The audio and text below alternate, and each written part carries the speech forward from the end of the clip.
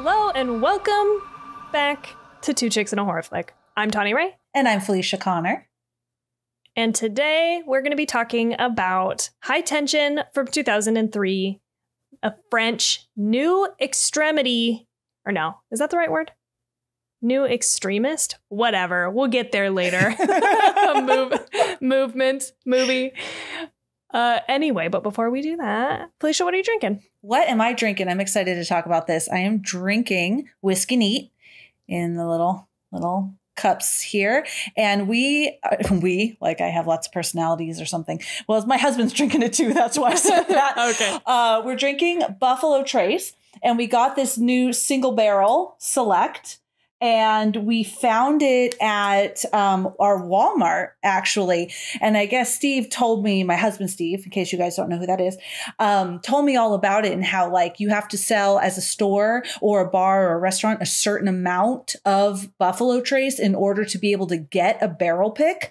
And he was telling me all about the barrel picks and all of that. Yeah. So this particular store has these single barrel they got to pick, and my husband follows, because he's a whiskey collector and a cigar collector, and so he follows some groups, and they were like, oh my gosh, people here where we live in Arizona were like, oh my god, you got to go to this Walmart because they have single barrel. So he went and he bought like 5 of them, I think 4 or 5. So I had to stock up. Yeah, it's good. I like it. What are you drinking? I'm drinking a little drink made with also Buffalo Trace whiskey, and just some Sprite and Grand Marnier. Is that how you say it? Ooh, I love Orange Grand liqueur. Marnier. Yes, I love it. It's very good. And I went to the liquor store and they didn't have any, I thought, and I was like panicked about it. I was like, and they were like, yeah, it's been hard to get our hands on any of the Buffalo Trace. Like, we've been out for like months and only getting a little bit in here and there. I did end up snagging a bottle, which was good, but I was like, oh no. But we can't buy liquor in the stores here, because you had mentioned that to me, that you had found it at Walmart. You can only buy liquor at the liquor stores here. Yeah. Yeah, we're all just drinking out here in Arizona. You buy it everywhere. No, you can't buy Buffalo Trace everywhere. Yeah, sometimes it gets hard to find here and there, but like liquor, I think every store. I think you could get it at like fucking Jamba Juice. I'm just kidding. I'm joking. That'd be nice. I'm also wearing a merch. It's a tank top. And it's nice and soft. Yes. It's our merch. We have our merch launched in our store and loving it. Yes. So go check that out. We got some tees up. I just said I'm going to put up some hoodies and stuff too. So you can look at the hoodies when I do that. I was harassing Tawny. I love a big oversized hoodie. Like, I love it. So I was like, can we have hoodies? Everyone, I want hoodies. She's like, fine, Brat. Let me put some hoodies. I'm just kidding. Hoodies and stickers. So, I mean, we have stickers too. Yes, yeah. Hoodies and stickers. I really kind of hoped that they had pop sockets, but they don't, so that's not. That's pop sockets, yes. Do they have mugs? I think so. I want some. I'd have to look. Mug. Yeah, but go check that out. Because I've wanted our merch for so long. You could put headbands in there. I don't wear headbands, and I will fucking buy them. Sure. Yeah, we've talked about it for a long time, and like we mentioned last episode, real picky about the types of shirts. And anyway, we're very finally sensory. Found something. We want soft and cozy. Yes, I don't want to be all stiff and tight and cramped. Short t-shirts. That's weird. Yeah, it's baloney.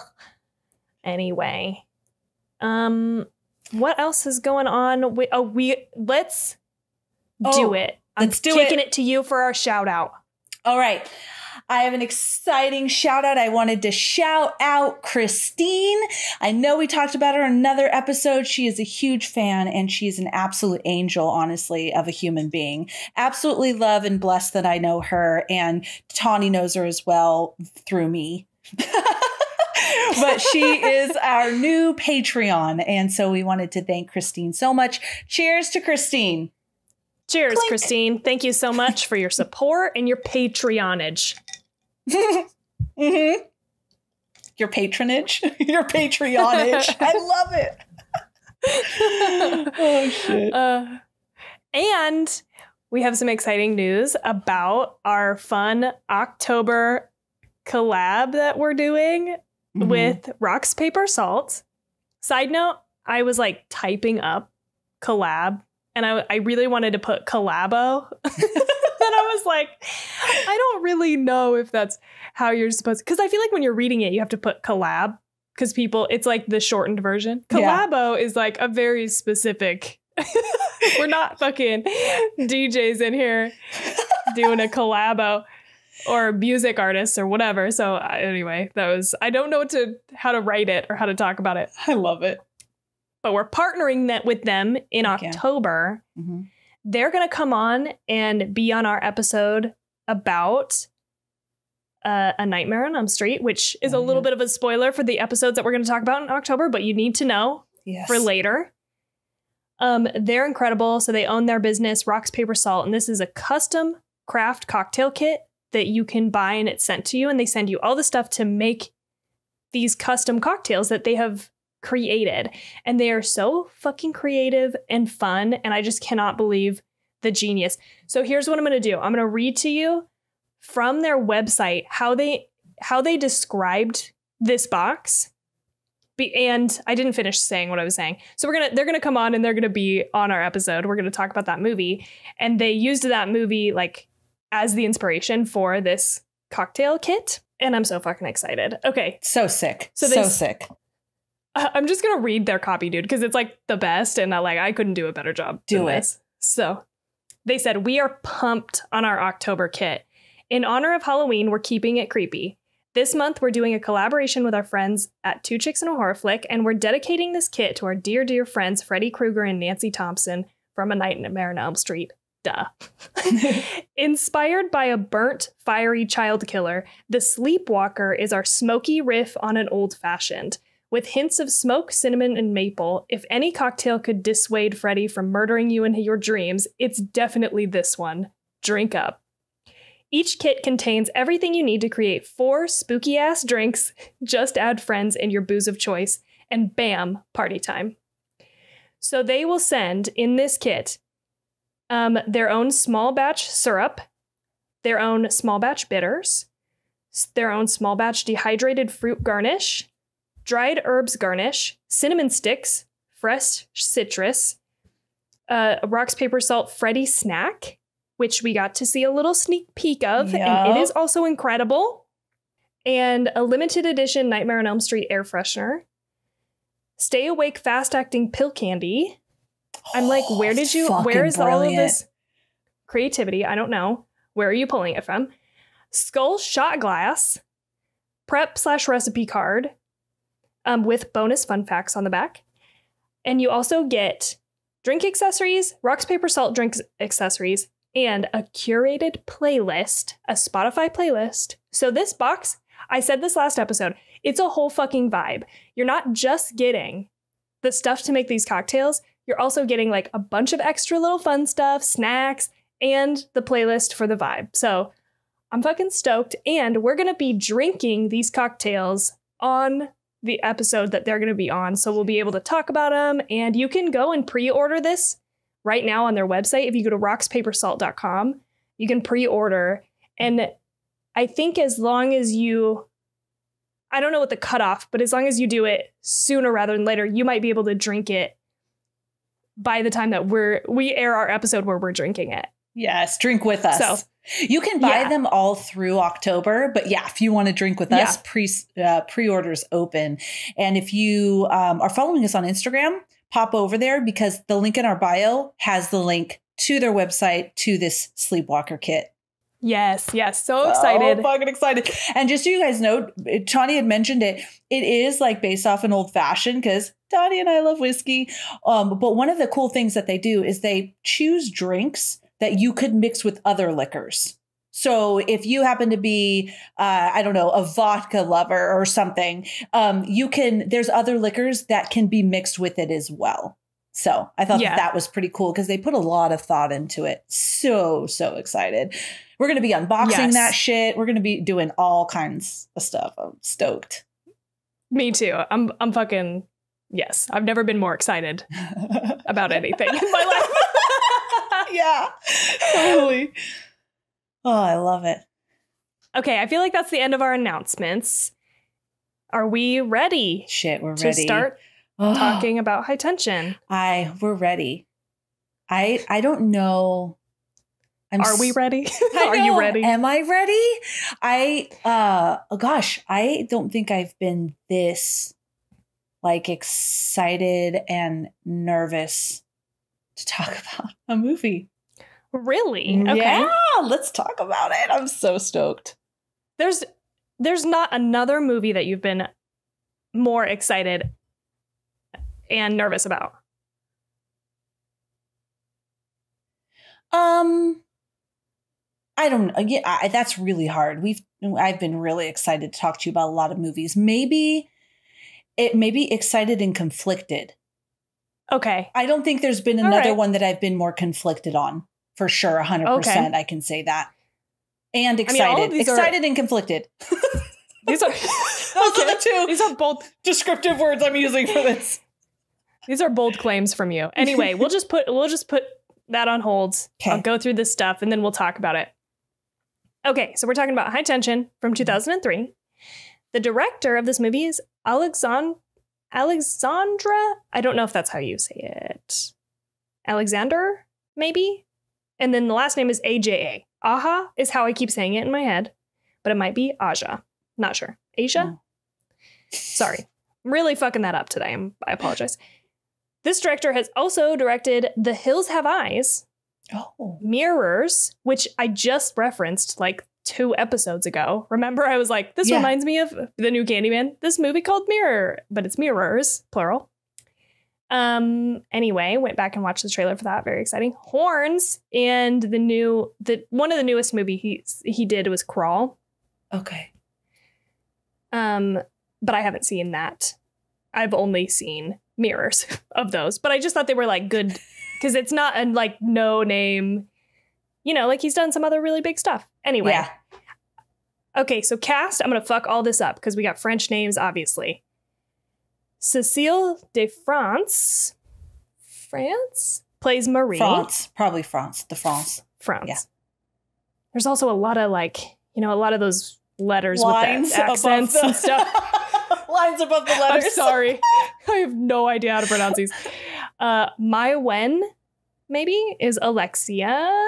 And Felipe Nahon played Latour. I don't know what that means. It means the killer in French. Does it? Yeah. Okay, good. Okay, I was like, didn't even look until right now. Budget was $2.5 million, and so I just want you to tuck that away. I just want you to hold on to that information. Okay. Box office was $6.8 million. Okay. IMDb gave this a 6.8 out of 10. Rotten Tomatoes gave it a 41%. Fuck. And 84% of Google users liked this movie. Okay.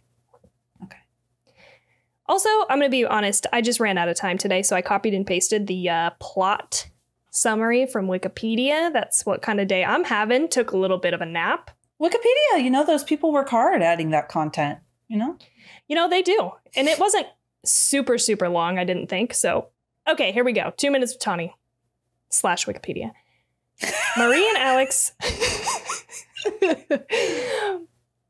and Alex are best friends on their way to stay at Alex's parents' house for the weekend to study. When they arrive, Alex gives Marie a tour of her house before they settle down for dinner.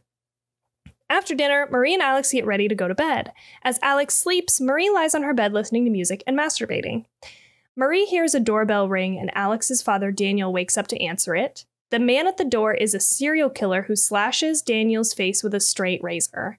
His head is pressed between 2 spindles of the staircase, and the killer shoves a bookcase towards his head, decapitating him.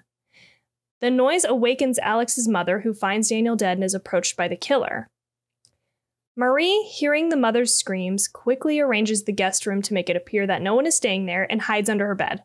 The killer inspects Marie's room, but doesn't find her. Marie creeps downstairs and finds Alex chained in her bedroom. Promising to find help, she sneaks into the parents' room to find a phone. After hearing loud thuds, she hides in the closet and through the slats of the door witnesses the killing of Alex's mother as her throat is brutally slashed with a razor. Alex's younger brother, Tom, runs from the house to the cornfield, pursued by the killer. Marie returns to Alex where she witnesses Tom's murder from a window. Marie promises to free Alex, but the killer is heard returning. Marie sneaks into the kitchen and takes a butcher knife. Alex is dragged into the killer's truck. Marie sneaks into the truck with the butcher knife and hides there with Alex. He locks them in and drives off. When the killer stops at a gas station, Marie gives Alex the knife and sneaks into the gas station shop for help. When the killer comes into the shop, Marie hides and she witnesses the store clerk, Jimmy, being murdered with an axe. The killer returns to the truck while Marie calls the police, but hangs up in frustration when she's unable to tell them where she is. She takes the clerk's keys and uses his car to follow the killer down a deserted road. The killer notices Marie following him and rams Marie's vehicle, pushing the car off the road where it wrecks. Exiting on foot, badly injured, Marie runs into the forest as the killer seeks her. Eventually, Marie bludgeons the killer with a fence post covered in barbed wire. As Marie inspects the body, he grabs at her throat, so Marie suffocates him with a plastic sheet and makes her way back to the truck. Alex seems terrified of Marie as she returns to the vehicle. As police investigate the gas station murders via the in-store videotape, the tape shows Marie murdering the store clerk. In retrospect, it is revealed that Marie is murderous, delusional, and in love with Alex and the real killer of Alex's family.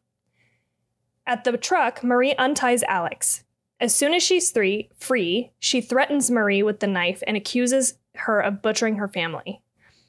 Alex slashes Marie's face and stabs her in the stomach before running into the forest. Marie chases Alex with a concrete saw. Alex finds a road and flags down a car. As Alex is climbing into the car, Marie appears brandishing the concrete saw and disembowels the driver. A stray piece of glass slices Alex's Achilles tendon. Alex takes a crowbar from the car's toolbox and crawls along the road. Marie forces Alex to tell her that she loves her, and she kisses her. But while they're kissing, Alex plunges the crowbar into Marie's upper chest as Marie proclaims she'll never let anyone come between them. Sometime later, Marie is in a psychiatric hospital room with Alex watching her through a one-way mirror. Marie grins and reaches for Alex, evidently aware that she is behind the glass. Yeah. The end. That's where we ended. I want to say so many things right now, but I am not going to. It's taken everything in my power not to contact Felicia previous to this conversation. Felicia, what did you think about this movie? Can I please lay all my cards out on the table? I mean, I'm not going to talk about everything, the things I liked and didn't, but I've been waiting for this moment. Okay, put them out there. Lay them down. The whole fucking time I was watching this movie, I was like, this is a 5 out of 5. This is my fucking favorite movie. I fucking love this movie. Like, out of control amount of curse words I had to say. And this is why. It was real scary serial killer shit. Like, this is why I lock my doors at night. This is why I look over my shoulder. And actually, I want to ask you later about it. There were, if they took any inspiration for this character from serial killers, because Happy Face Killer and Edmund Kemper were the first ones that came to mind. But I'll check with you later. But this shit has happened. This is real shit. And by those serial killers too, that I just mentioned. So it was fucking terrifying. I absolutely loved Marie. I felt it was realistic how she was maneuvering and getting away. You fucking had me. I was so overjoyed with love. And then they're watching the video. And I thought, I can't believe with how careful this serial killer is, because he's fucking wicked smart. Like, he's done this a lot of times because he really covers his tracks that he didn't take that video. It's her. And it was literally like slamming the brakes, like slamming them. And I was like, what? And I'm like, wait a second. So I'm watching it and I'm like, well, fuck. Does she have that truck? Did she kill all those people? Did she know Marie? Was she in the car? Was she imagining she's in the car? I had all these fucking questions. And honest to God. So I loved it so much that I felt heartbroken with the ending. Literally. Like, I You don't need that. I feel you don't need that. This is a fucking scary ass serial killer shit here. They're still out in the forest. They still need help. Like, this was fucking great. And then this, and I honestly think, I feel like it was not masterfully done, because when you masterfully do a twist like that, like I'm thinking Fight Club is one, Shutter Island, Sixth Sense for some people say they knew. But these are movies where you're watching it. When you do a twist like that, when it's revealed, I should feel, if it's masterfully done, like, oh shit, I fucking see it now, right? And then all the pieces come together and it actually makes you love it more.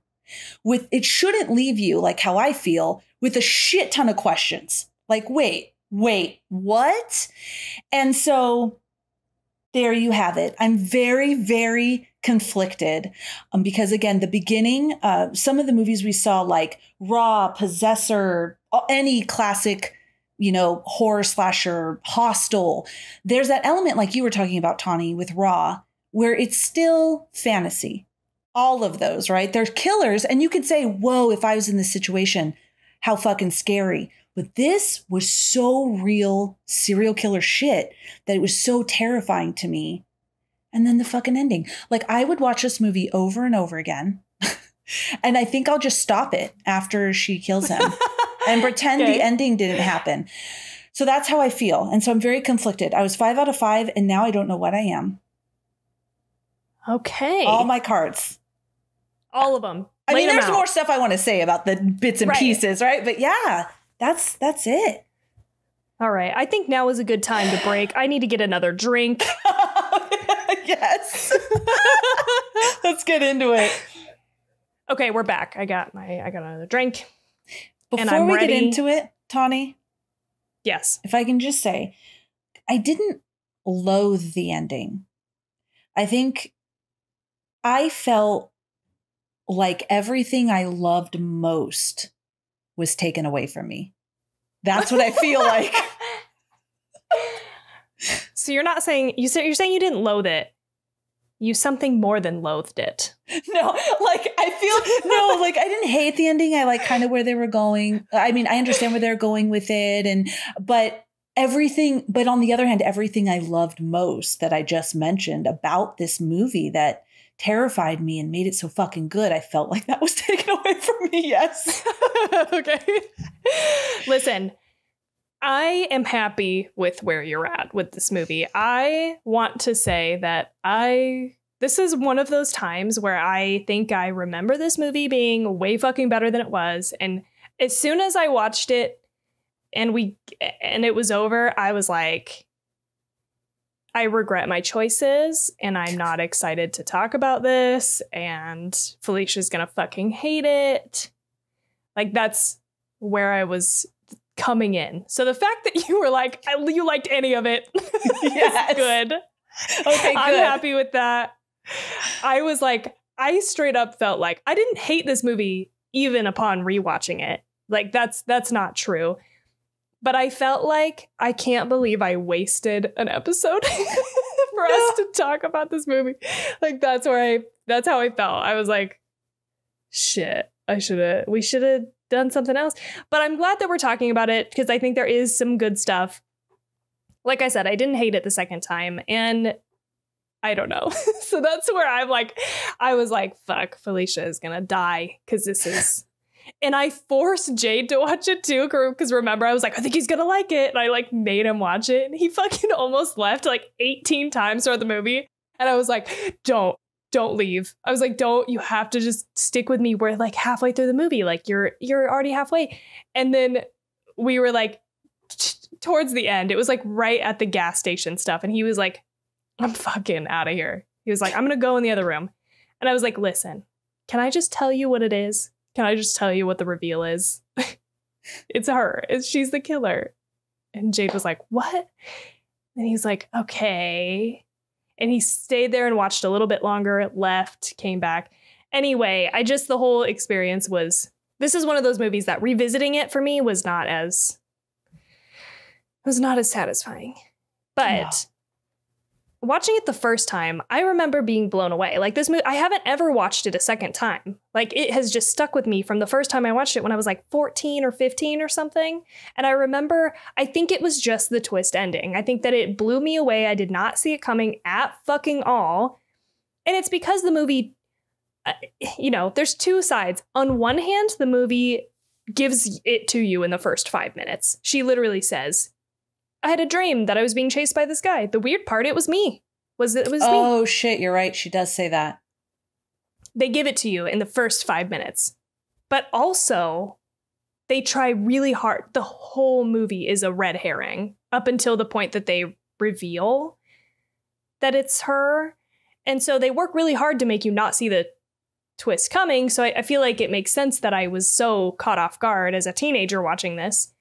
But I even found a fucking article, like as I was doing research, and the title of the article was like, high tension. The twist ending is not as good as you remember it being or something. So I know I'm not alone in this. I'm not the only person. Yeah. But I think there are some still good things that I do want to talk about. So I'm sorry that you were heartbroken, though. That really sucks. Go ahead. Yeah, go ahead. No, I was just going to repeat what I said. Like, I just don't feel they needed to do that. I don't know. Because you're saying that's what really did it for you the first time you watched it. And for me, it was the opposite. Like, this is, well, I mean, maybe because I know so many true crime stories. So this was so real, serial killer stuff. This is what's scary, right? This is what we worry about. And so that piece of it was so real to me.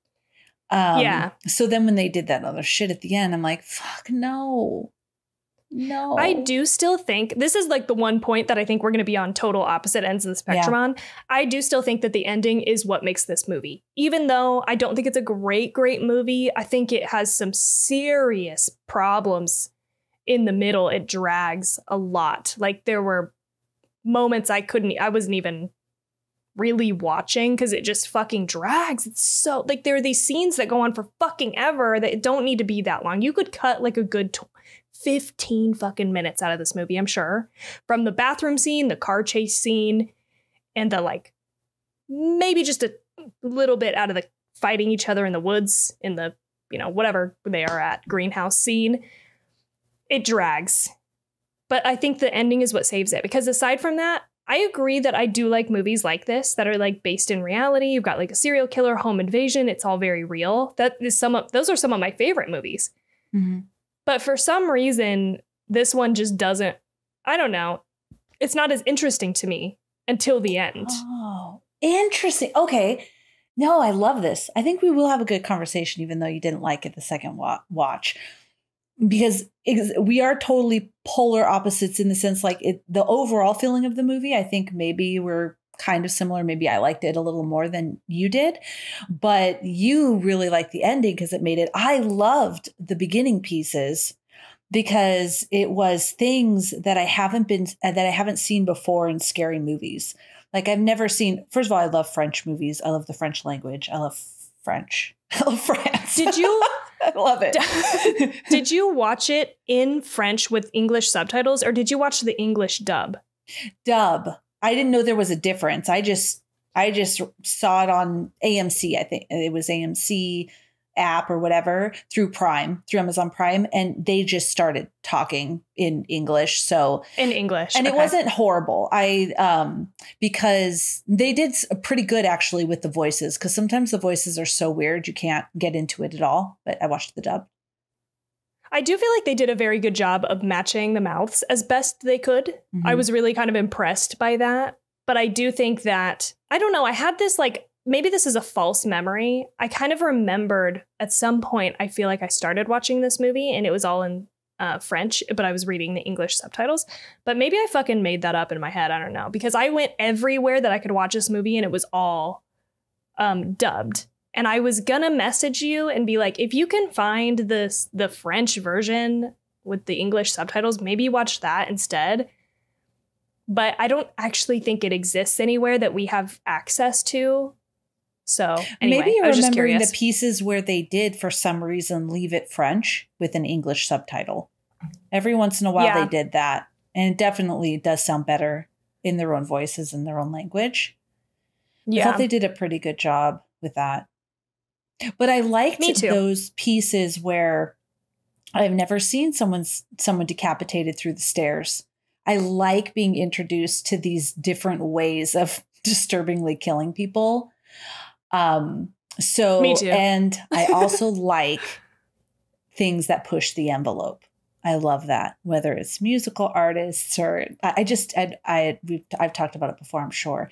I really like that. So the scene where he is getting a blowjob with the head of somebody that he decapitated. That's how it is, guys. I fucking loved it. That sounds really disturbing, but it's because it was so fucking disturbing and like nothing like I've ever seen before. And I thought it was well done. Okay, whatever. I'm not going to apologize for myself. I thought it was well done too, because you don't realize it. You think it's a woman in the car, right? And then he throws the head out and how they zoom into the head. And it's so disturbing. That's what reminded me of Edmund Kemper, because he did that with his mother's head in real life. So I was like, fuck, it's so disturbing and so scary. So I'm already in this state of like, this is a fucking scary serial killer. And they're showing me things that I haven't seen over and over and over again. And I like that. Yeah. It makes complete sense why that would be your feeling on the movie. Like, even though I think I disagree, I didn't go into the movie the first time that I watched it with that thought process. And if I would have, I think I would have felt the exact same way that you did. You know what I mean? Because it is very disturbing. They are seemingly pulling these things that happened with real serial killers, and that's very disturbing. And then they just sort of like toss it out the window in the end. So I get how you feel that way, 100%. I love that you said that. Even if you 100% disagree with me, I love that you acknowledge where I'm coming from. I hear you. I respect your opinion. You see me. I see you. I really see you. And it makes sense. I also love that scene. And I remember, okay, so Felicia, I can't remember if we talked about this on the podcast or not. We probably didn't, because it would have ruined some of the parts of the movie. But Felicia watched the trailer for this, because I've been talking about watching this movie since we started the podcast. Like, because it stuck so much in my head as a movie that I really loved and really like blew me away. I've wanted to watch it for a long time. But I just don't remember like what I remember moments of the movie, obviously. Like, there are some very visceral things that stick out to me. But Felicia went and watched the trailer and saw in the trailer that scene of the decapitated head blowjob and was like, this is fucking disturbing. In my head, I was like, I don't even think they used that in the actual final movie. I thought that was a scene that was cut. So when we start up the movie to watch it this time around and it happens like right away, I was like, oh shit, it is in there. I'm like looking over at Jade and Jade's like, like, why did you do this to me? He doesn't hate horror movies at all. Just for anybody listening, because we were chatting about this on Discord and our buddy Matt was like, does he dislike horror? I was like, no, he likes horror. He just can't get down on the like really disturbing stuff. And like body horror is a fucking no-go. He like will not sit down to watch any body horror with me. So he was immediately disturbed and I'm laughing because it's just outrageous, you know? And then the next thing that happens is the dad gets, gore-wise, the dad gets decapitated by the dresser. And in my first view brain, this happened 75% of the way through the movie. Like, I was like shocked that it happened so early. I was like, what? Where are we going? What don't I remember about the, sequence of events? But I love the disturbing and gory nature of this movie for sure. It is what I think has kept it in my brain for so long, that and the twist ending. Yeah. So Steve and Jade would get along really well because the last episode, I kind of mentioned this, but in case you didn't hear it, I was super excited to watch this movie for a long time because of that scene. I know, guys, I know. But again, pushing the envelope, super disturbing. They know too. Yeah, they know too. And so I was like, oh my God, Steve, watch this with me. Watch this with me. And he's like, and I'm like, let me show you a trailer. Oh my God, it's fucking crazy. And he's like, okay. So I'm looking for trailers and all the trailers are just like, you know, her running around and stuff like that. I'm like, no. There's a specific trailer I'm looking for. And I play it and he looks at me where I almost thought we were going to get a divorce. For the first time, felt really uncomfortable. And I'm like, well, yeah, I guess that's pretty gross, right? And I closed my computer like I felt like there was something wrong with me. But I'm back to myself, you know, and he still loves me. We're still married, so it's all good. Oh, good. Okay.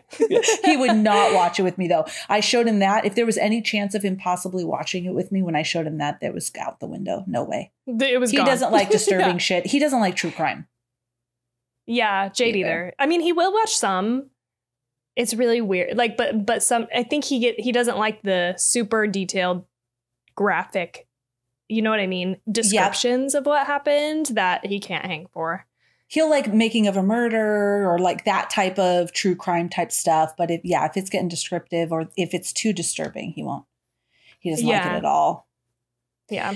So let me ask you this. Yeah. I'm assuming no. Did you go back and rewatch the movie at all? No, I haven't, but I want to. Let me make a case for why I think that this was well done, at least in the first part of the movie. The fact that they are one and the same. I recognize that we start to really have a plot hole. I think Roger Ebert, I read his review on this. He gave it like 1 star and he fucking hated it. And he was like, he said something to the effect of like, this movie has a plot hole so large you could drive a truck through it, and then they do indeed drive a truck through it in the movie. I thought that was funny. Yes. So I get it does get really, you really have to suspend your disbelief and just be like, yeah, I guess sure, you know, like there's some definite fucking problems with that. But I think in the beginning part of this movie, at least, they do a really good job of them being one and the same, because the second rewatch, I know what the twist is going to be. And I can see it happening in front of me. Like the fact that they don't ever see each other for a very long time. Like each time the killer is looking for her, he doesn't find her. And in the movie, they kind of make it seem like it's because she's hidden well. But we know at the end that they're the same person. So he's not finding her because they are one and the same. The other thing is I love the reactions of Alex to her. She's fucking terrified. And the first watch, you're just like, oh, she's fucking terrified and scared all over about what's happening. But when you have the knowledge, you watch her and she's fucking scared of interacting with Marie. So I think that's another thing that they did really well. And that's the end of my list. Unless there's something else that comes up as we're talking about it. But I think those two things are well done. Okay. I guess I can see that, because I think at first when that happened, I started to rattle off questions. I'm like, wait, so does she have a truck or she doesn't have a truck? No, she has a truck. Does she know Alex? She doesn't know Alex. Does she go to school with her? No. Maybe she saw Alex. She followed Alex. No one knows Alex. Alex was never, I'm sorry. Does she know Alex? No one knows Marie. Marie was never in the house. She just went to the house. She's watching her. Like I was just trying to put it all together. There was just so many questions. So do you think they do not know each other at all? So that whole drive to the house was almost Marie's imagination or like fantasy of what it would be like to know Alex? Because there's no way she was driving with her, because where the fuck did she get that truck? All this. And the truck is real, right? Because Alex is in the truck. So she can't possibly know Marie. And then what leaves the house in the middle of the night and gets that janky truck with a bunch of killer people, the people they killed? I have always thought, and again, I could be wrong, that she did ride out there with her. She got to the house, met the family. She was there in the house. And I kind of have to then set aside the decapitated head scene as in her head. It's like a mental thing. I mean, she does, or maybe she did. She does have to get the truck somehow, but maybe it's parked out there and she goes and gets it in the middle of the night. But I don't know. I think it's less, I don't think it's as, this is what gets fucking wonky about this movie, and I get it. But I guess I always feel like the first part of this movie and then the end of the movie is like, it's all in her head. Because like the first time he shows up, like actually there at the house, is with her masturbating. And there is this whole like theme of her lusting after Alex. And so after seeing her take a shower through the window, she goes up to her room and masturbates, right? And that's when he shows up. So I kind of have always thought that the decapitation scene is maybe not like a tangible in reality scene. It's not like actually happening. It's like that version of her sort of awakening, I guess, or like coming back to the surface, because it does seem like she's not consciously being this person. It seems like it's more of a dual person or multiple personality type thing, because she continues to go back to Alex. And she's like, it's okay. Everything's going to be okay. I'm going to save us. We're going to get out of here. And that doesn't seem to me disingenuous. It seems like she's being genuine about that. So, which makes me think that this other side of her is like she's not trying to be that. Does that make sense? So 100%. Yeah, because even in the scene when she goes to rescue Alex from the truck, I love this actually. I think this is another thing. I would have made Marie my favorite final girl. I fucking loved her acting. I loved her, but she couldn't be. You know, she's not. Well, whatever. When Alex was like, "Get away from me," and she was like startled. She was legit. Like, what? Dude, it's me. So she definitely had a split from reality, and she imagines herself as this big guy serial killer. Were all those women killed? Or no, probably not. I think the truck is huge, actually, because she has the truck. This is real. The truck is real. Right. And because Alex is in it. So now she just finds this truck, but there's so much within the truck. The faces of all the girls that were killed. And like, to me, that's fucking scary. To me, a man, this serial killer man that's going to get a blowjob from a corpse and has all these women, little pictures, that's fucking scary. Not that, oh, no, none of that exists. It's really just this, beautiful woman that has a break from reality that's obsessed with one woman, Alex. Well, I'm not saying that either. I do think that maybe there is this collection of women that she has victimized, but maybe it's not as like tangible as it exists as they're showing us. It's like in her head, kind of. I've obviously setting aside the truck, because the truck has to exist. Like you said, she's in the truck, whatever. But you know what I mean? Like maybe she went out there with Alex. I keep fucking up their names. I'm sorry.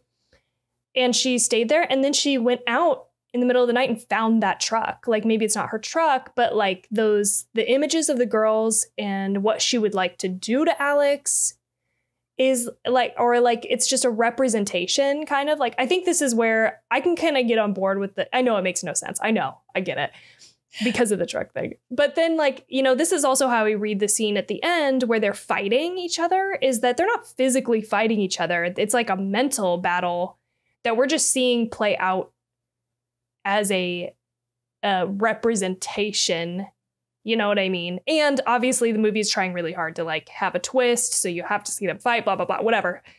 But I feel like I can just be okay with it if I look at it like that. I just have to turn my head and look away about the physicality of the truck.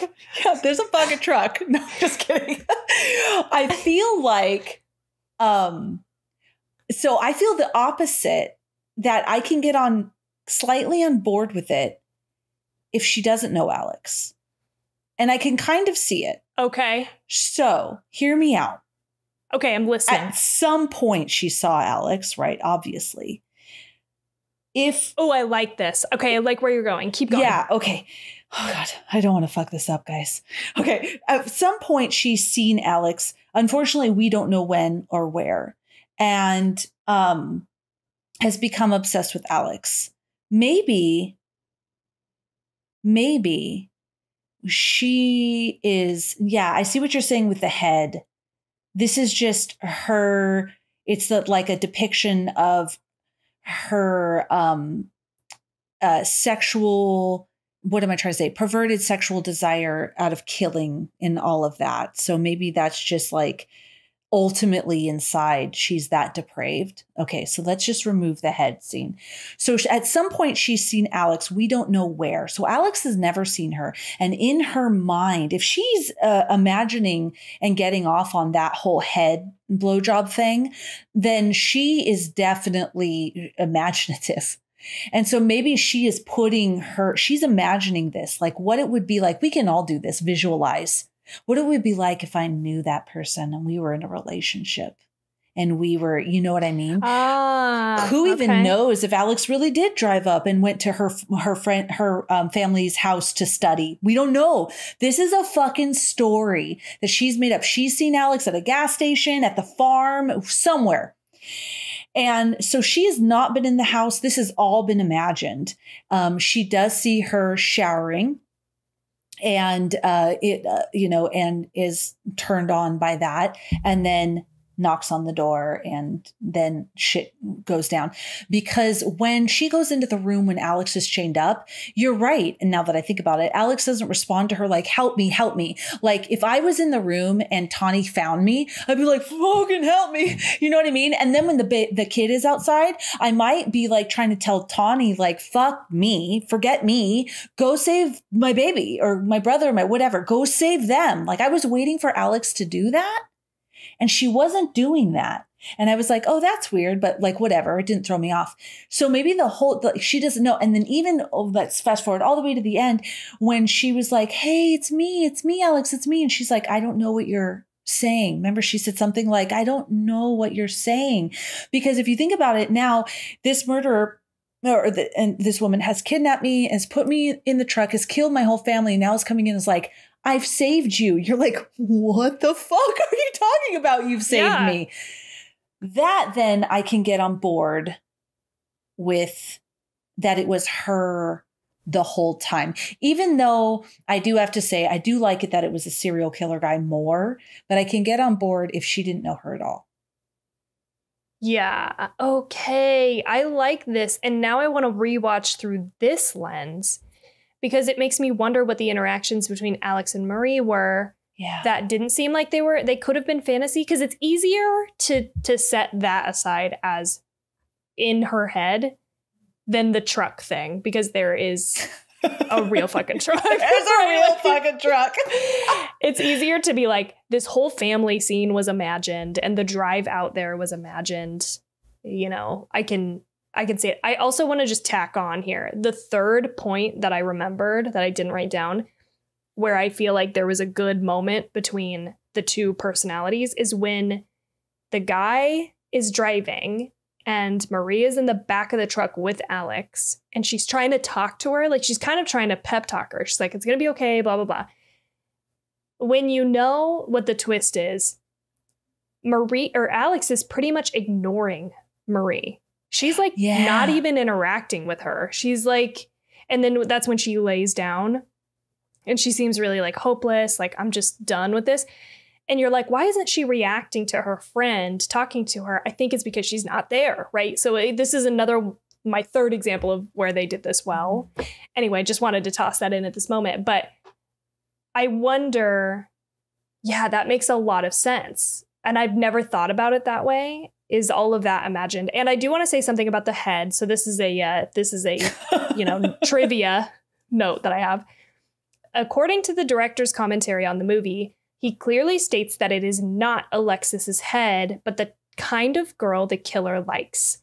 And if you take a really close look at the decapitated head, you can see that it has longer front hair strands than Alex has. Also, the eyebrow and lineaments, I don't know what that is, differ from each other. I didn't think it was her head. Yeah, I didn't think it was her head at all. I think a lot of people did. Thought, oh, okay. I thought that, I like So it's a little sketchy though, like the type of women he likes, because he has a lot of blondes on his, but I didn't think it was her. And I thought that was there anything about real serial killers that he drew inspiration from? Because Edmund Kemper did that, and he's like really well known. Isn't that a horrible thing to say? But like, whatever. I mean, it's true. People know that about him, that he did that with his mother's head after he killed her. And then the Happy Face Killer. There's actually a podcast called Happy Face, and it's all about that. And he was a trucker that had women in his truck and killed women. And the reason that brought it to me is because his keychain was a yellow smiley face. Oh, yeah. I did not find anything about that. Okay. The only thing, but I mean, I'm not saying it's not true I wish I would have looked into that, or I wish I would have thought of that as I was doing the research, because I would have looked that up specifically. The only thing I did find is that Alexander Aja, whatever, and Gregory Levasseur, who I think is the DP, I think he's the director of photography, or maybe the art director on this movie. They are childhood friends that made this as an homage to the old school horror films of the 70s and 80s that they would watch growing up. So a couple of just, I think it's more of a 70s and 80s nod than it is about actual serial killers. But who knows? Again, I didn't find anything about that. But the couple of specific moments. So one of them, the brutal death of Jimmy, was modeled after the infamous axe murder in The Shining. And of our beloved Scatman Crothers. And according to him, the scene where Marie hides from the killer in the gas station restroom is homage to a similar scene in Maniac, also from 1980. Okay. Because I don't do any research when you're doing research, because I want to be surprised. I did look though to see like the Happy Face Killer and Edmund Kemper, like when were they caught? And it was before this movie was made. Like Happy Face was in the 90s, and then Edmund Kemper, I believe so as well. So it was before. And so I thought, oh, maybe that he took it from that, which made it scarier for me. But if he's taking it from The Shining, it's not as scary. But yeah. Okay. Interesting. I mean, it's kind of like, how could you not be? I don't know. Like, I'm sure that they thought, what's going to be really disturbing? And they searched their brains, and probably there was a little seed planted about, you know what I mean? Like actual serial killers that they pulled from. Maybe didn't realize that they were pulling from. Also, this movie gets a lot of shit because it apparently copies kind of the same plot line as a Dean Koontz novel. I didn't write this down, so I'm sorry. Really? I don't know if I'm saying the actor's name or the author's name correctly. You are. Yeah, that's right. Okay. Yeah. And I think it's called like Identity or something. I didn't write anything down. Oh, interesting. So Dean Koontz, he has a novel that is like very similar to this. I think it's like really similar plot wise. And I think they asked him, again, I'm paraphrasing here because I didn't copy and paste this information, but I think they asked him like, why don't you sue? And he essentially was like, I don't want to sue because it's going to bring more attention to this piece of shit movie. Like he was like, I do not want to bring more attention to this than there needs to be. So there's that. Shit. Okay. Now I want to read that book, which makes me more disturbing. I'll find that. But I wonder if Dean Koontz, when he wrote that book, if he got inspiration from the Happy Face Killer. I was so trying to make, because she wants it. I want the reality aspect, that because that's what made, I'm just like grasping at straws, because that's what made it scary for me, because there was no fantasy with it. To me, in the beginning, there was no fantasy because I could relate it to real things that's happened in reality. It made it more real to me. And so that's why I'm grasping at that.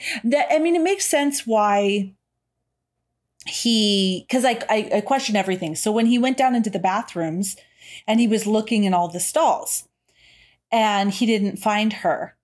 Well, it makes sense because he is her.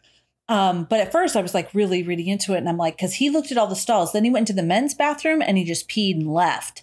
And I'm like, oh, wow. He assumed whoever the one guy was looking at was a woman and not a man. That's weird. And then I thought, no, it's actually not weird because he specifically made a comment to the gas station attendant about the rich women that come in for sexual favors. So that's why he was assuming it was a woman and not a man. And so I was making all the pieces fit. And then it was just like fucking out the window. Didn't matter. All that overthinking didn't matter. Yeah. I do think this moment, this gas station restroom scene, I think it's definitely too long, but I think this is where the tension of the movie ends for me. Like from here on out, you kind of like, I don't know, there's just a thread that breaks and the rest of this is just, I'm like, get to it. Come on. How did you feel as a first time viewer through the end of this? So I liked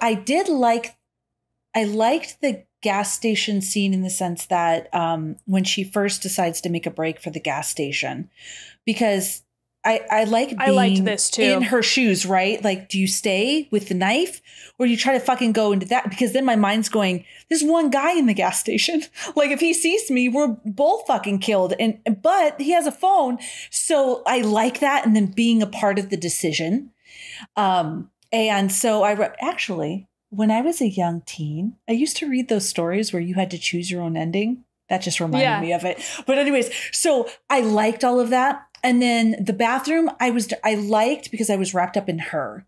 And she looked fucking terrified. The veins in her neck were throbbing. Her face was red. And I was like, oh, fuck. So I liked all of that. And then she goes out and she's like, oh, fuck, he's not out here. Thank God. And starts splashing water on her face. I'm like, are you fucking crazy? He might be around the corner. But then that was fine. Then when I was like, okay, whatever. It didn't take it out for me. Then when she was on the phone with the police, that was something, though. When they're like, well, where are you? And she's like, she didn't say you motherfucker, but essentially she's like, fuck you, help me. And she hangs up. And I'm like, dude, they can't help you. They don't know where you are. Just go outside and look at he drove away. Look at the fucking, name of the fucking gas station so they can help you.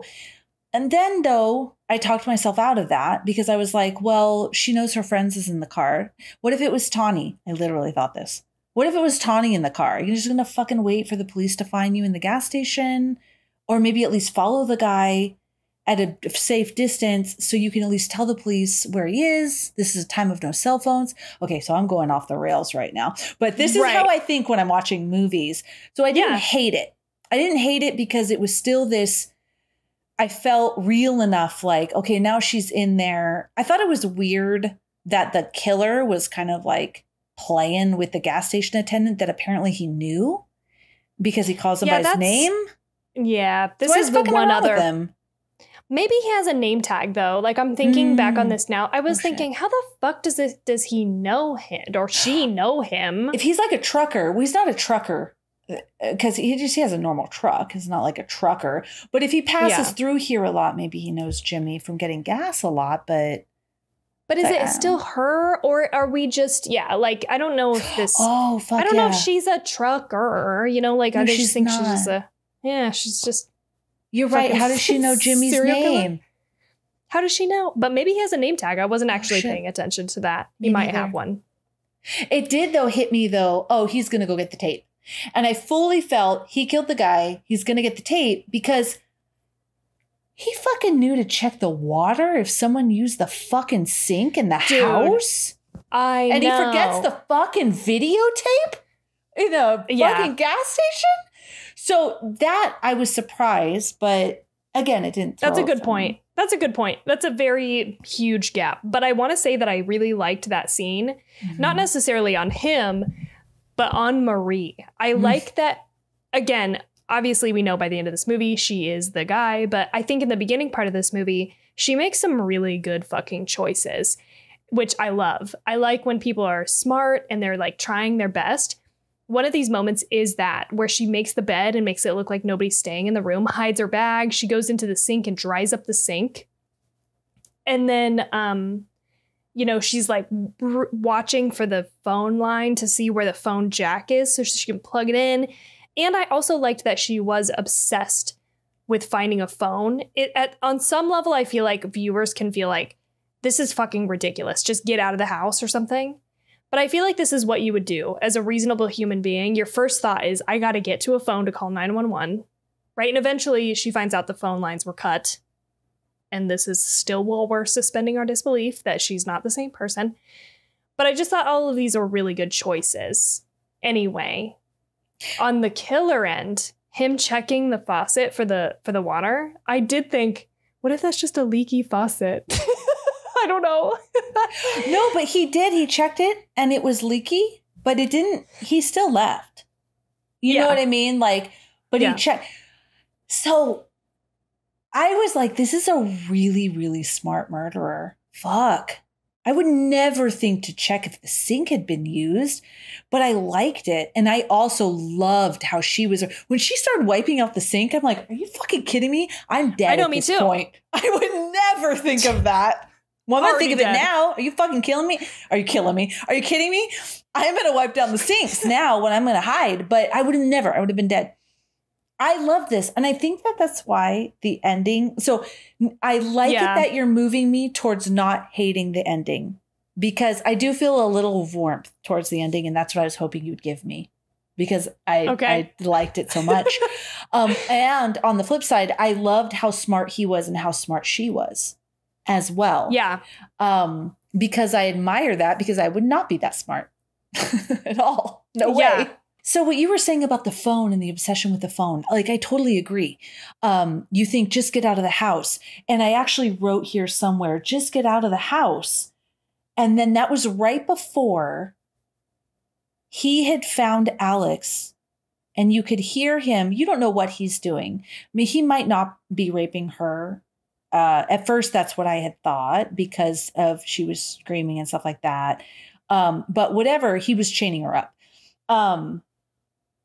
And so I was thinking, okay, in the house, just get out the fucking window, just get out of the house and run. Just fucking get out of there. Or, you know me, everybody knows me. I'm a bunker down motherfucker. So I was thinking, fucking stay. Don't move. He doesn't think you're in the room. Fucking stay curled up. He'll leave. Morning will come. We'll get the fuck out of there. And that's what I was thinking. So when she started to get out of the under the bed, I'm like, no, stay bunkered down.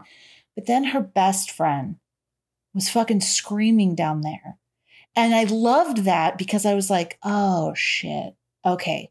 I thought that was really well how it showed her conflicted. Like, she did kind of want to stay hidden, but her friend needs her. You're just going to let your friend get like fucking slaughtered by this guy? So I thought that was really good. And also with the little boy. But she didn't really go after the little boy. She didn't care. But that was another thing, when she saw a little boy running, that would be something hard for me too. Like, I would want to be able to go help that little boy. Yeah. So I thought that was good. Yeah. And I agree. I think that if you were in this situation, you would. Yeah, I think you'd be conflicted. You want to stay and help, and you also want to run away and get help. But there's this fear that if you run away, your friend is going to get killed while you're gone. So if there's something that you can do while you're there, I just get it. I think that's why you would feel like you should. Yeah. See, that's the reality of it that I loved.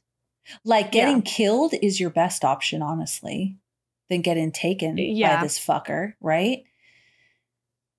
So I really like that aspect of it. Yeah. I think thematically, something that I think is the obvious, like, shallow answer here is that this split personality of this killer from Marie comes out of a sexual repression due to her being like a lesbian. I don't know. I didn't find anything about that, like, as a whole, but I feel like that's always been, even from my first watch, my takeaway. And I don't know if that is the intent. Like, I didn't find anything about that. But I don't know. I just feel like that was again, this is like the very first shallow thing that you can think of with that.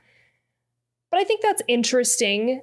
I don't know. No, I totally agree with you that that's interesting. So there's definitely a huge aspect, especially if you are into true crime, where this being sexually stimulated or turned on by killing and death and torture and corpses and all of that sort of thing, right? We all know the serial killers that love that shit.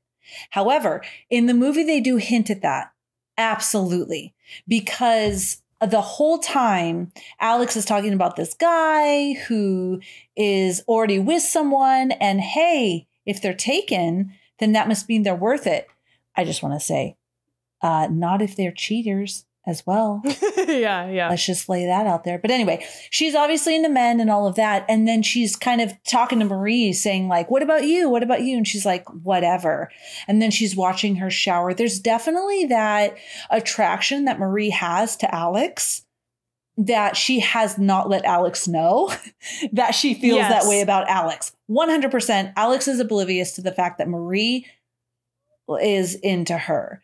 So yeah, I agree with that. And then it's hard though, because there's that she's into her, but she must also be into the disturbing side that serial killers are into, where they're turned on by killing people, right? Yeah. There's got to be a mix of that because that's next level.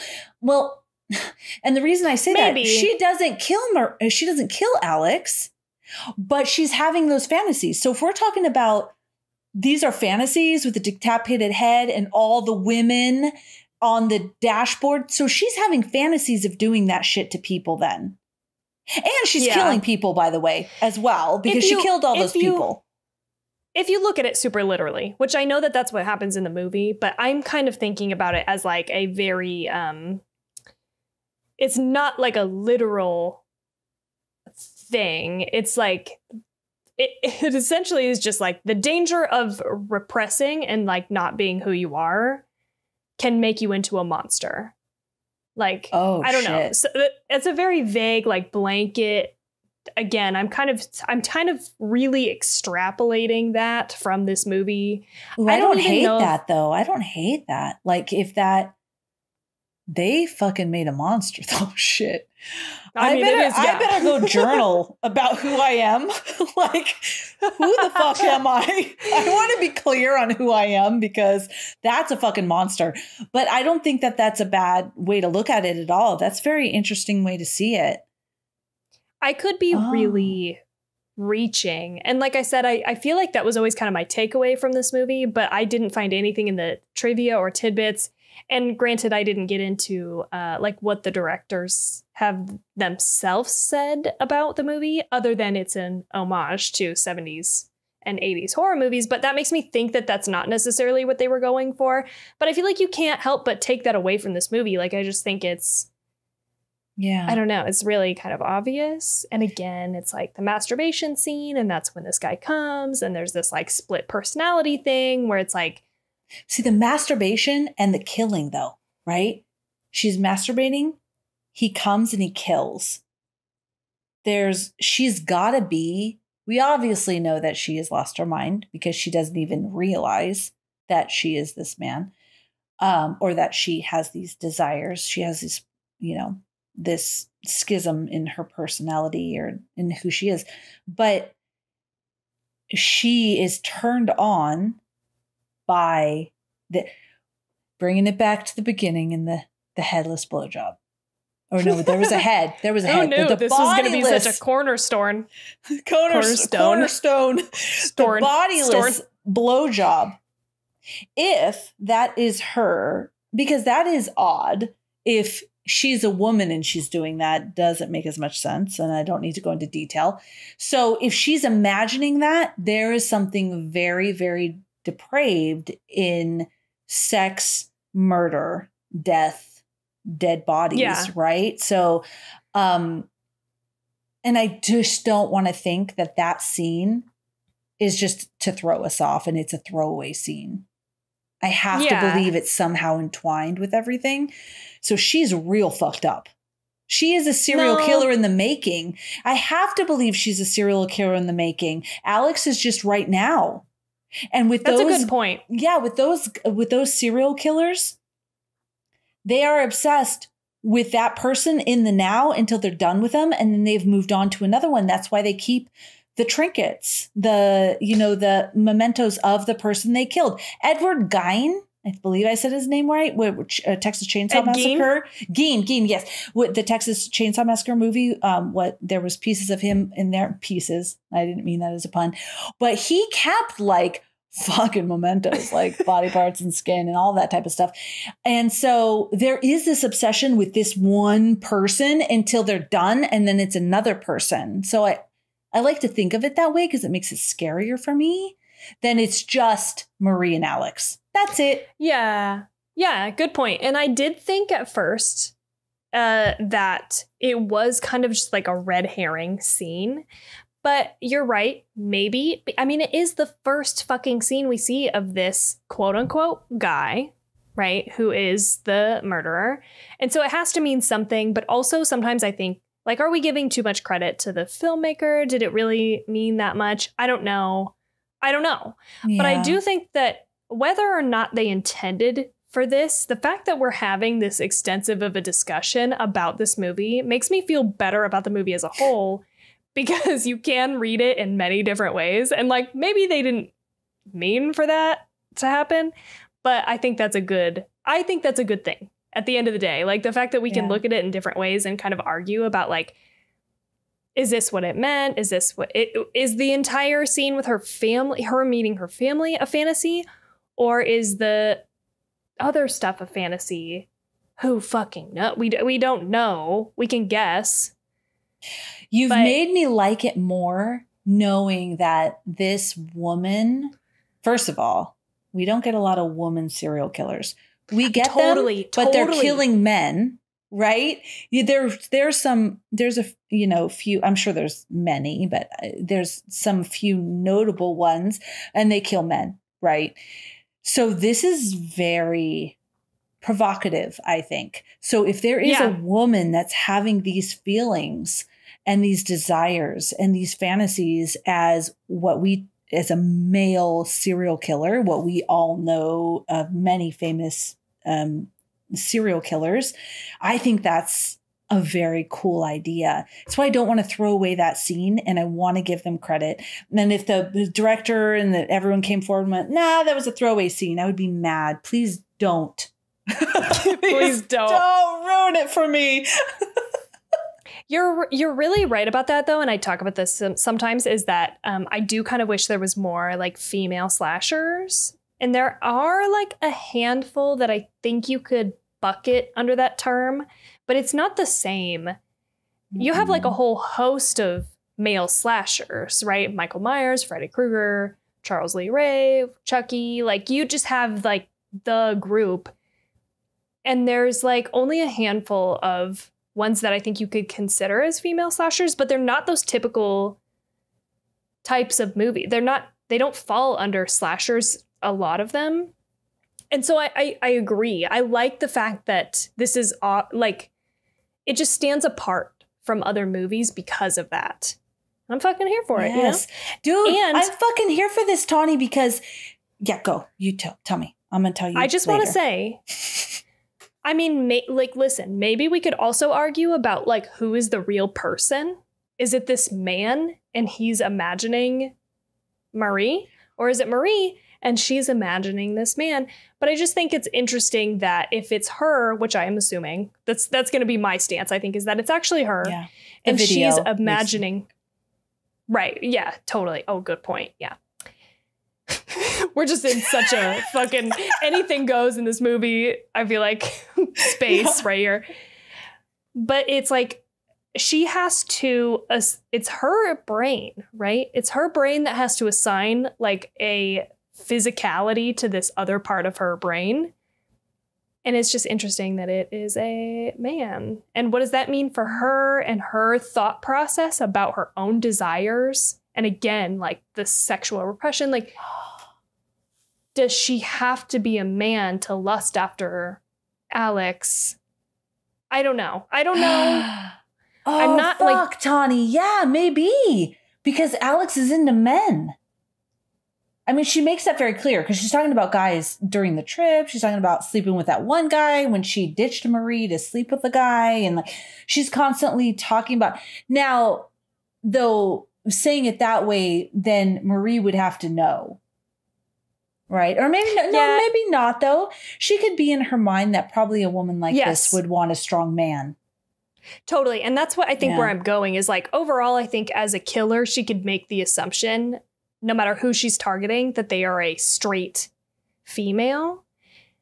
And or maybe it's the opposite. Like, who can victimize a female? Only a male, not a female. I can't be a female victimizing, which obviously you can. That's not what I'm saying. Yeah, no, I know what you're saying. I love this. But you know what I mean? Yeah. I love it. I don't know. Because we don't typically think of it. No. I love this. I love this. This is inspiring me. So we have, I love this idea of the aspect of she is a woman having these desires and thoughts and fantasies and depravities. That's a word. We just made it up. Add it to the dictionary. I think it's a real word. Okay, good. We didn't make it up. The Merriam-Webster did. But there is a woman having these depravities. You're right. It's a real word that typically we see men, right? We do. We see the men. I listen to a lot of true crime, and I know a lot of us do. It's typically men that are doing these things, but she's feeling those things. That's fucking intriguing. And so she's identifying with that idea of what all of us have as an idea of someone who goes and slaughters a family, kidnaps a woman, uses her as a sexual slave, and kills her. We never think of that as being a woman. Hands down. If you do, like, cheers. But I think majority don't. They think it's going to be a man, right? But there's a woman feeling that. I think that's fucking intriguing. And that I really like that. Yeah. And like, I'm not making any statements about like what that actually means or even what the filmmakers intended. I just think it's an interesting starting point for the conversation. Yeah. What is it? What could it mean? Is that what it means? What is this character like? Does she feel like? Is she also feel like that? As a female, I cannot be a victim. I cannot victimize other women. I have to be a male to do that. Therefore, you know, like, I don't know if it's even that conscious, but that's great because she is a fit, beautiful woman. She's not like super, super built. She's like, she seems about the same amount of physical strength as Alex. She's not like, didn't seem super over strong, right? But she's still able to victimize a woman because as women, if I think about like I mentioned at the very beginning of this episode, this is why I lock my doors at night. This is why I look over my shoulder. What I'm seeing is a man. Yeah. I am not worried about a woman breaking into my house, right? In the middle of the night. I'm seeing a man. And so I think this is fucking great. 100%. And I actually think this is another thing that you just reminded me of. Everybody else's reaction to Marie, I think, is believable at that point, because once you know that she is a woman, like the reaction, I think, especially from the mom, where she's just like staring at him for like way too long of a time, I think makes more sense because you realize like she's looking at somebody who she doesn't think is a threat. Just like the father, you know, answers the door and stands there right next to the door because he doesn't think she's a threat. So totally, which is to say, not that you can't be, obviously you can be a woman and victimize and you know what I mean? Like, that's not what we're saying. But you can. No, I think that's a great way to look at it. You can be a woman and be just as scary. And we should keep yeah. that in mind, because you're exactly right. When I get scared of people following me, breaking in, whatever, same thing. I imagine a man because, again, statistically, it is a man. But we should also be fucking afraid of women. Just because they're women doesn't mean that they're not dangerous. That's right. And guess what, guys? If you've watched Children of the Corn, we should be fucking scared of kids too.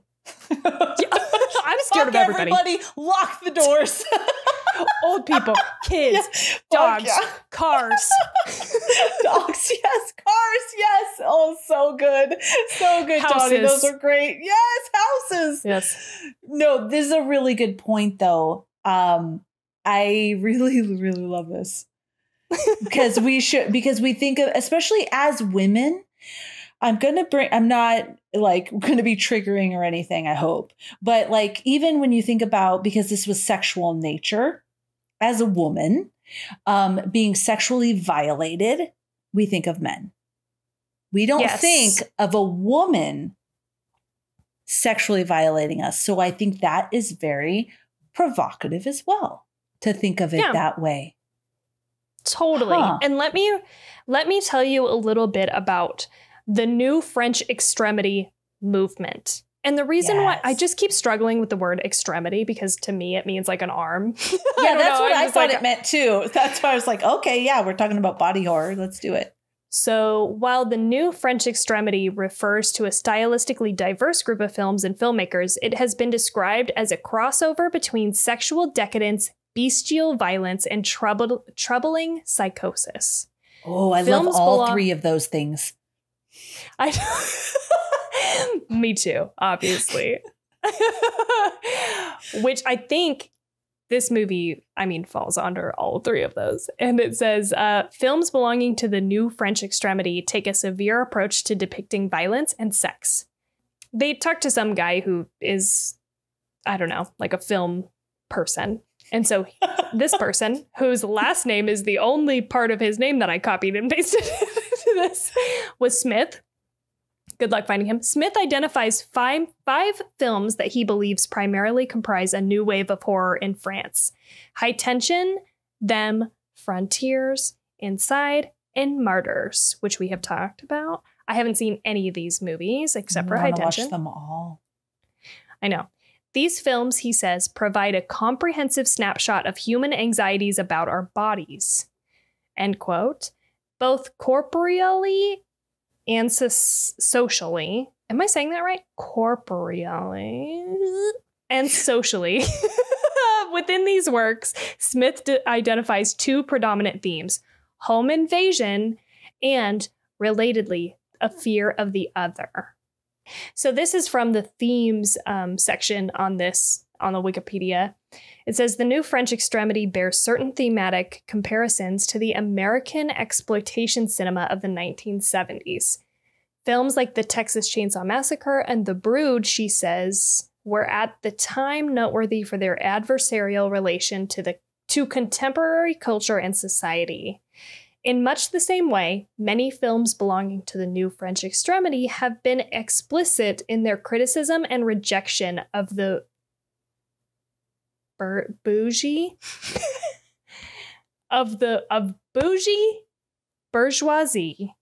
ideals. I don't know. Yeah. I actually don't know how to say it. That's how you did it. Bourgeoisie. Yeah. Okay. Films like Martyrs, Inside, and The Frontiers, for example, have been noted for their subversive attitudes toward dominant political, social, and cultural orders. Both exploitation cinema and the new French Extremity are characterized in large part by their transgressive attitudes towards depicting violence and sex. Violence and sex, yeah. Yep. You were saying that earlier, like sex and death.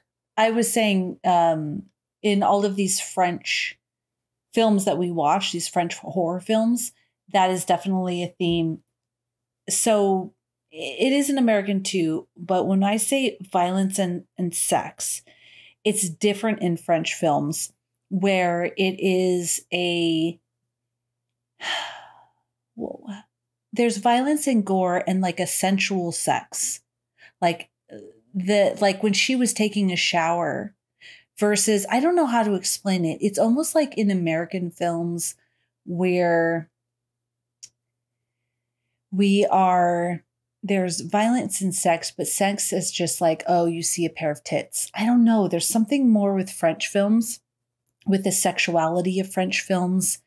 And I think we were talking about this actually in Raw, just the realness of it and the openness of it's casual. We're feeling like it's taboo because we're American, but it's not taboo. It's real. I don't think I'm explaining this correctly, but there's this feel of it versus American films where it's like, hi, let me unbutton my shirt. Here's my tits. You know what I mean? It's just, it's totally different. And I love French films.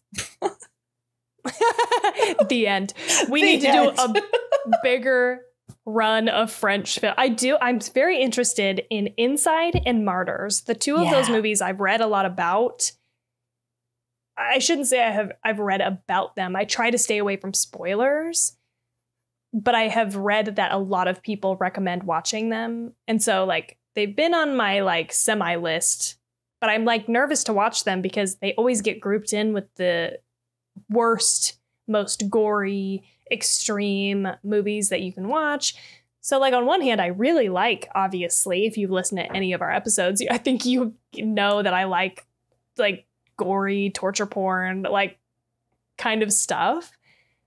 I don't love all of that. I think there still has to be a story and a point to it, but like I tend to like that kind of stuff, but I don't want it to be so fucking extreme that it's just like shocking me for the sake of shocking me. And I don't know how those movies land, you know what I mean?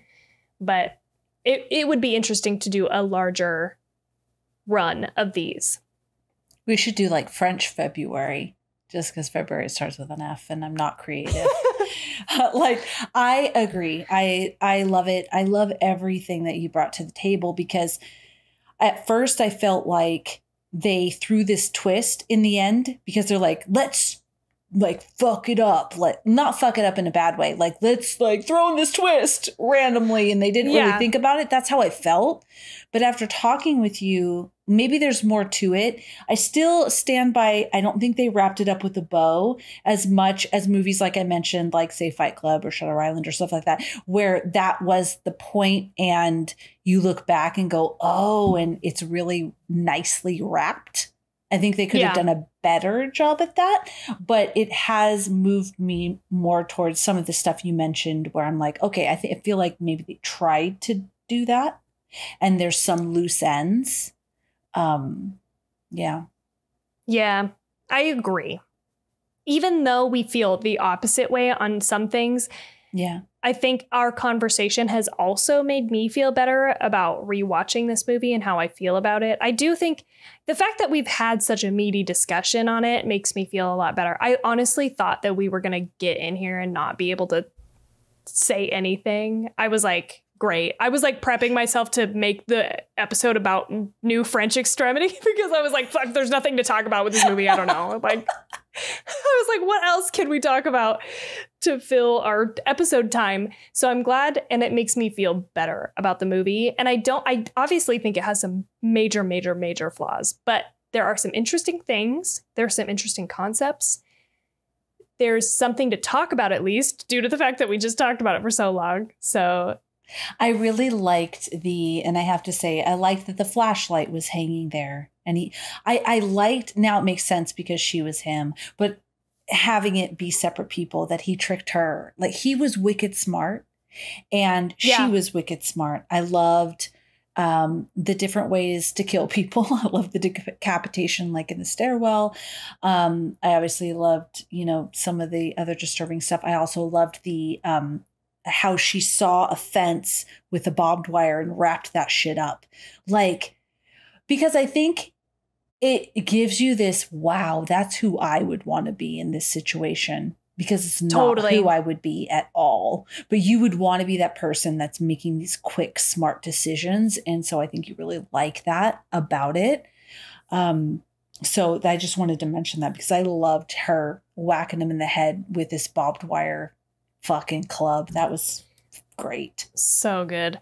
So actually, and this is my last tidbit, so let me just read this to you. The film was shown at the 2003 Toronto International Film Festival during the Midnight Madness section. After screening at the festival, the film was purchased by Lionsgate Films for North American distribution. In her book, Films in the New French Extremity, Alexandra West described the screening of High Tension at Midnight Madness made that section of film festival an unintentional bastion for New French Extremity, which still did not have a popular following. Following High Tension's release there, other films followed at the festival, such as Calvaire, Shaitan? I don't know how to say any of these. And Frontiers and Inside and Martyrs. So that all came after this movie. In the United States, Lionsgate released an English dub version of the film in 13,000 theaters on June 10th of 2005. And several murder scenes were truncated in order to avoid an NC-17 rating. A recut theatrical trailer was released by Lionsgate to promote the film, featuring Superstar by Sonic Youth, which must be the song in it. But I say that to say that, as you were talking about that, it reminded me the actual decapitation scene is much gorier. It shows the entire thing. So I think the version that you and I both watched was cut. Did you actually see the decapitation, or was it like a quick cut? Do you remember? The dad? I saw it. Yes. I saw it. I saw the very fast. But it was quick. Yeah, it was super quick. Yes. I saw the dresser hit his head snapped, and then it had changed. Yeah, it was quick. I think the original version is longer, gorier, shows more. And for some reason, I think the reason that the version that I saw when I was a teenager was like the full version, which makes no sense. I don't know how we got our hands on it. Maybe I'm making that up in my brain. But like that and the bat scene and a couple other scenes were like worse. They cut those for the American audience so that they could get the R rating. So we didn't even get to experience this movie, I don't think, because we can't even access it in its like full gory entirety, which is kind of sad. Maybe we should buy the DVD or something. Yeah, you know that the just that really quick scene of him in the truck, you know, getting his BJ seems to me way fucking beyond some decapitated stair scene. Like they were like, let's truncate that, but let's definitely leave that. Like, really? Oh, they're like, oh, the decapitation scene? That's fine. Leave that in there. I forgot about it entirely. That's fine. That's insane to me. Because that's the most disturbing part of the whole thing in my mind, is that one very quick, beautifully shot, super disturbing, fucking beautifully shot scene, and very disturbing. Just like, I want you guys to know that I also thought it was disturbing. I am not a fucking psychopath, okay? I'm not. Okay, are you ready to rate this movie? I am. Okay. All right. So what I'm going to rate this movie, and Tawny, I want to thank you, because I felt like something very precious was taken from me, and I feel like you have returned part of it. So okay, I appreciate that. I'll take it. Even though that wasn't your intention, because you didn't like it as much, but you gave me back some really things. I think because of all of the different things that the discussion, the ways to look at it, the different things that we thought about. I mentioned I would have hands down, if this was just like he was a serial killer and it was over, I would have given it a 5 out of 5, one of my favorite movies ever. But with the ending, I feel better about it. And there's some questions I have, and I don't want to read anything about it, because I don't want to read anything where like, no, this was just a fucking throwaway, because I don't want to have that in my head. I want to have the hope. So I'm going to give it a 4 out of 5, because with those ideas and that contemplation and those possibilities, like we were talking about, of a woman having those type of desires and those, perversions or desires to kill, and that being wrapped up in their sexual desires and things like that, like we would typically attribute to a man. Sorry, men, but that's what we're saying. That's what we're saying. I mean, that's the idea. It's intriguing enough for me to keep it to a 4. Shit, you just made me rethink my score. I thought I had it on lock, and now I'm questioning, and I think I should bump it up. Because you're right. My big struggle with this movie is that I think there's so much good. I just think the execution of it is not there. And I think especially upon rewatching, I think the moment that I watched it in time when I was like 14, it felt super, super fresh. And now it just doesn't like hold up the same way that it did at the time. And so I was going to give it a 3. Okay. That's not horrible. No, it's not bad. A 3 for me is it's worth a watch. You should see it if you have the opportunity to. But I think I am going to bump it up to a 3.5 for all the same reasons that you just said. I think the movie itself, whether or not the filmmakers intended, it can spur a lot of discussion. And I think there's like a lot of themes that could be explored, even if that's not their intent, that I think are interesting. And I mean, the violence and stuff is like top notch. Love that. Gotta love that. Very gory. Very that glass shocking. in her Achilles and like that. Oh, yeah. We didn't even talk about that. So gross. So gross and painful. Yes. Yeah. And the mom, like with her throat being slit, like that whole thing was really gross. That was another thing that was cut for the R-rated version of this is I think you see her get her hand cut off. Whereas in the American R-rated version, you just see a shot of the hand there. And you're sort of like, whoa, what? You remember this? Yeah, that's how I had the feeling. I was like, oh, shit, he cut off her hand. I thought that whole time, because you can hear the noise, I thought he was cutting off her head. But then we switched to her head and her head is still there. And I was like, oh, but then, yeah, it's her hand. Yep. Yeah, so it was just cut for the R rating. But all of that is very good, very gory. So I'm going to up it to a 3.5, which is the same thing that I gave The New Wrong Turn and the last movie that we talked about, Raw. Raw, yeah. Yeah. I legit am on the same. I gave Wrong Turn a 4, Raw a 4, High Tension a 4. And I think I felt the same about all of them. Because I think there was things this is what's hard for me. I really fucking loved and I really didn't like. And so trying to marry the two was difficult for me. Yeah. Yeah. Even the plot hole for me is not that much of an insurmountable thing. Like I could throw the plot hole out the window. I don't care. I don't care about it, really. I mean, it doesn't make any fucking sense. And I get why people fucking hate this movie for that reason. I get it. But the biggest thing for me is that the biggest con for me is just that it fucking drags in the last act. It's just like, get the fuck on with it. And maybe it's because I know what is going to happen and I know the twist and I'm just like ready for us to get there. But I just think there's some pacing issues. That's like the biggest problem for me. But the acting is pretty okay. I don't know. Anyway, that's where I landed. It was really good. I mean, those people looked scared. You know what? I think I'm going to watch it again. I think I'm going to watch it again at some point.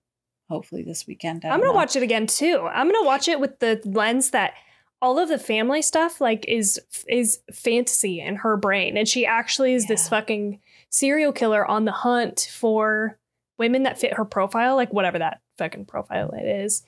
And just see if that holds up. Yeah, I would love to hear. So I'll look at it from a second viewing lens. And then you look at it from that lens because I'm curious. Go ahead.